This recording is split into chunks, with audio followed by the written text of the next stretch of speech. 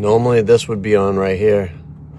That's my inverter. So down here, under the black diamond mat, are my batteries. Right here is the kill switch for the batteries, and that's what powers all the electronics. So I noticed that all my breakers were in the normal position. Right here, I gotta put this one back, but I don't have any power to anything.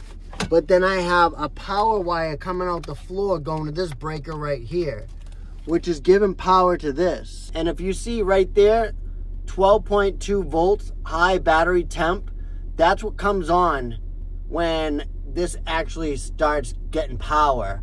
High battery temp.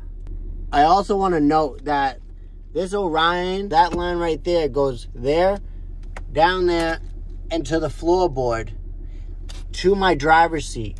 And that's not even getting power. I'm confused. Is it my batteries?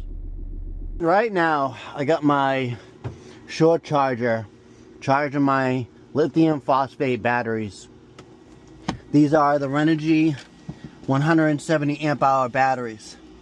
Now, I lost all power in my van the other day, and I wasn't sure if it was because of the temperature, it being so cold over here in Connecticut. Now, the sun hasn't been out, it hasn't been beaming on the solar panels, and I haven't really been getting a good charge. Now, we're just gonna go ahead and check the voltage on the battery terminals.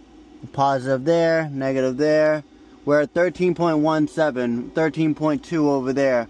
So hooking the charger up in the Rover and popping everything else, turning on the power and hooking up the shore power, my batteries are now back to being charged. I'm not exactly sure what discharged them, but if you guys know, leave a comment in the comments below. Like I said, they're Renogy lithium phosphate 170 amp hour batteries.